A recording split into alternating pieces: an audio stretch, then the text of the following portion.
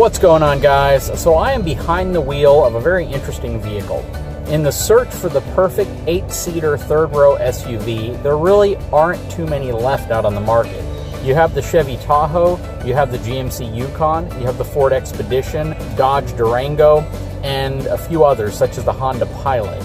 Now, what I'm in right now is essentially one of two vehicles that kind of share the same body, same interior, but have different branding. Similar to the Chevy Tahoe and the GMC Yukon, they have a slightly smaller variant called the Chevy Traverse and the GMC Acadia. I am in the Chevy Traverse. Now, this is a third-row, 8-passenger SUV that Chevrolet has provided me to do a review on, and I'm really interested in seeing how this stacks up, especially against its larger siblings. So hang tight, I think you're going to enjoy this video.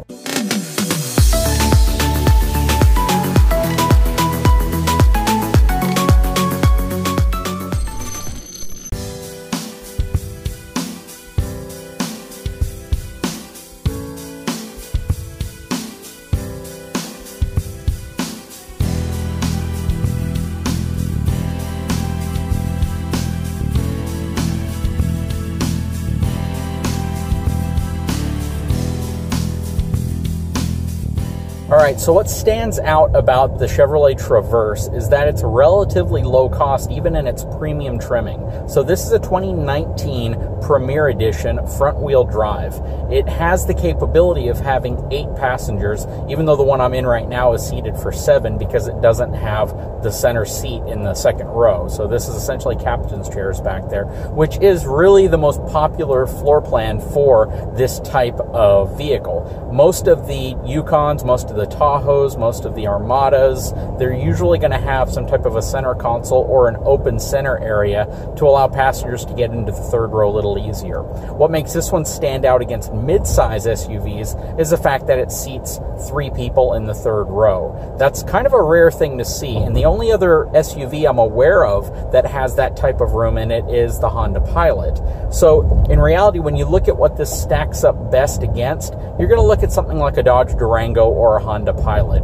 In my opinion, it feels like a very nice, solid SUV. It doesn't have a cheap or a hollow feel to it when you go over bumps when you're driving down the road. So with a 3.6-liter V6, it produces 310 horsepower and 266 pound-feet of torque. And again, it doesn't feel like you need anything more powerful under the hood. This is not a performance-oriented vehicle, even though it has relatively good get up and go. When you compare it with a vehicle such as like the Dodge Durango in front of us, unless you're getting one with an RT or the V8, you're really going to have a similar experience when it comes to acceleration, power output, passing, and all of that. It just has that feeling of having the right amount of power for the size vehicle it is.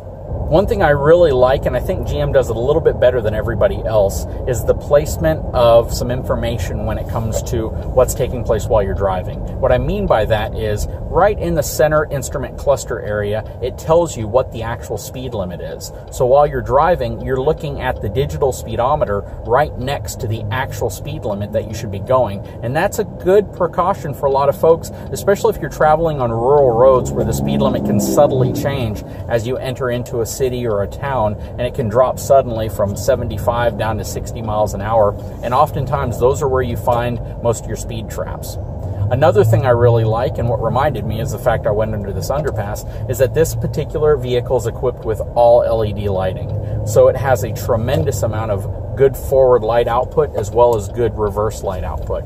It gives you all the lighting you would need to really see the road well at night.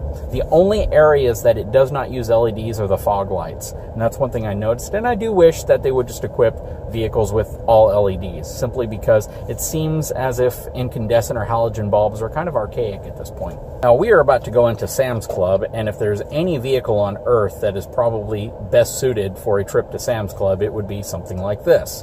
You know, there's a lot to like about the new Traverse. The 2019 Traverse is really a pretty standout SUV in terms of a mid-size, sporty-looking SUV, especially considering the fact that it has a third row, and it's capable of seating up to 8 people relatively comfortably. Now, if you're going to be in the very back seat, I probably wouldn't suggest putting somebody who's 6 foot tall or taller back there, because you're just not going to have the legroom you might be looking for.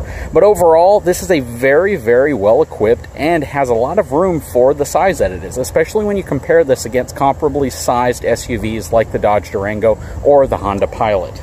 Even with the third row up, there's still quite a bit of room behind the third row, and this is one of the larger back storage areas I've seen in a third row equipped vehicle.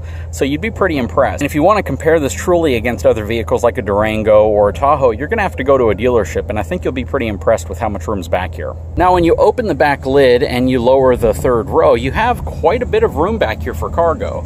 It's one of the larger in its class, and it's definitely larger than the Ford Explorer in terms of cargo capacity with the third row folded flat. You can see that this specific model comes with captain's chairs for the second row, and we do have a child seat on the left side there, and there's plenty of room, as you're about to see. Now, I do prefer it when manufacturers put the button on the actual side inner panel here as opposed to the liftgate itself, simply because if you're not that tall, that can be kind of a reach to get up there and press the button. Some SUVs come equipped with a memory feature where you can actually program this to a certain height so it doesn't open all the way. But I think it'd be easier if they just did like the Dodge Durango and some Chrysler vehicles and place the button right on the inside of this panel right here.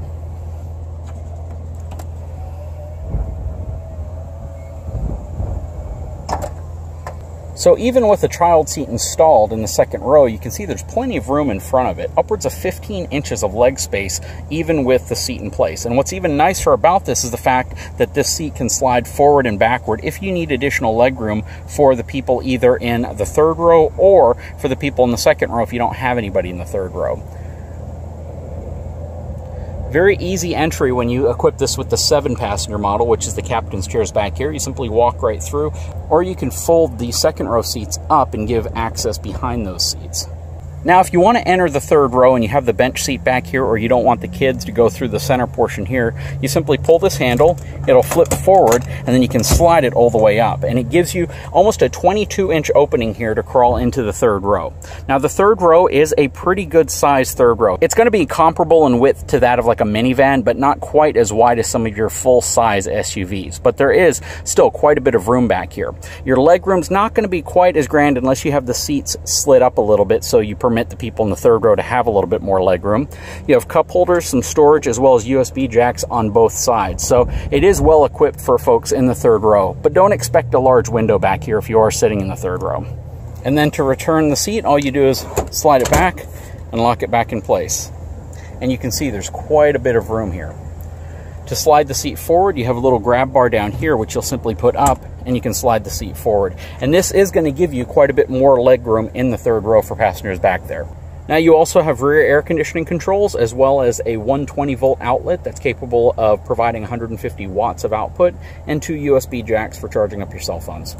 Now, stepping inside this Traverse, you really have a beautifully laid out interior. This feels very European in nature, and it's definitely a step away from GM SUVs of past. In my opinion, it feels very Cadillac in terms of execution and layout. They've just done a really good job, really clean lines, good mixtures of materials and tones. Everything is kind of blended well, and it gives you a very comfortable, sophisticated interior.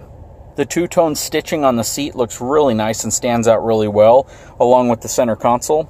This is also equipped with heated and ventilated front seats.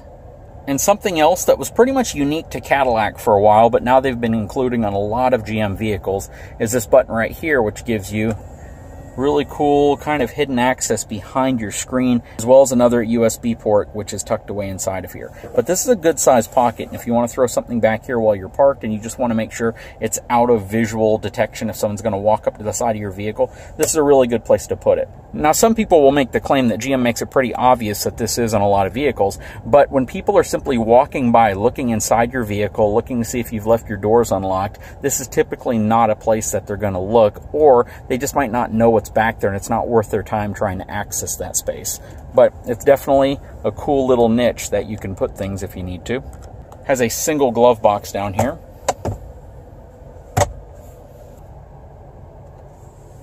Has a good size center console. So this is one area where you can definitely tell that this is not a compact SUV and actually borderlines being a full-size SUV. Has a good size armrest, center console area, and center console in general. Most of the times when you see these compact or mid-size SUVs, they really cut off a lot of space here, and they feel really compact in size simply because your arms are so close to whoever's sitting in the seat next to you. But in this one, you feel like you have some good separation here and some good spacing.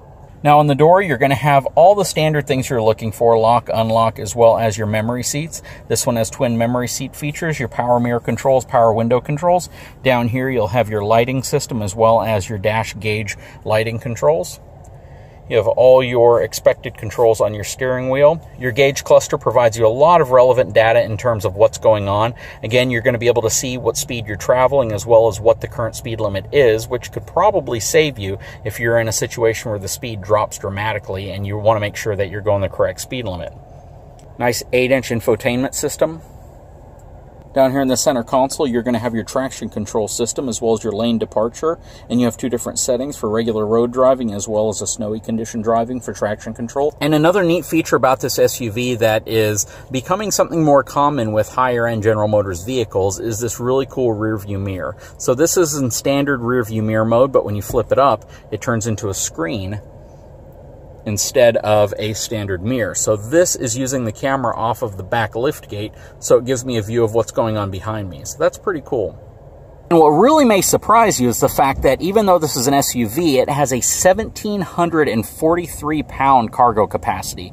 What does that mean? This is actually a higher cargo capacity than many higher-equipped max-tow half-ton pickup trucks. You heard that correctly. 1,743 pounds is a no-joke, very high cargo capacity for an SUV. It's even high for most pickup trucks, most half-ton pickup trucks, that is. So that being said, this drives and it rides very comfortably for having such a high payload capacity. Now, if you equip this with the 3.6-liter V6 engine, you actually have the capability of towing upwards of 5,000 pounds. In an SUV this size, I would only recommend towing maybe upwards of 3,500 pounds, just because it's a relatively light SUV and it's a relatively small SUV. So just to be safe, I usually like to have a little bit of margin there. That being said, if you're a safe, experienced tower, you probably could tow upwards of 4,000 to 5,000 pounds if you're just very safe. The vehicle is rated for it. With 310 horsepower and 366 pound-feet of torque, this is actually a very capable SUV. And in a price range of about $48,000 for the Premier package, it's actually a pretty good value, considering it has a lot of the technology. Generally, it's going to have more space, a lot of the same comfort and convenience features as a much more expensive SUV. Fuel economy numbers are going to be 18 city, 27 highway with a combined rating of 21 miles per gallon. I've been getting about 18 to 20 miles per gallon driving it myself, and I've gotten upwards of 26 miles per gallon on the highway. So it's pretty close to what their claims are, and I've been pretty impressed with the fuel economy, especially considering the power output and just how capable this SUV actually feels from a power and performance perspective. Anyways, guys, I'm going to wrap this up. I've actually had more fun with this Traverse than I thought I would, and it looks a lot better in person than I thought it would as well. Spending time with it, driving it around, experiencing what it's like, it feels, it looks, and it handles like a more expensive SUV. It gives you a ton of capability, a ton of features. There are a few little things that I think they could have done probably a little bit better, but for the most part, it's a very nice SUV. Definitely one that if you have a family, especially a larger family, and you need room for 8, or possibly even towing a small trailer behind you, you might want to consider. Guys, if you haven't had a chance, please take a moment, subscribe to my channel, give me a thumbs up, and we'll talk to you again very soon.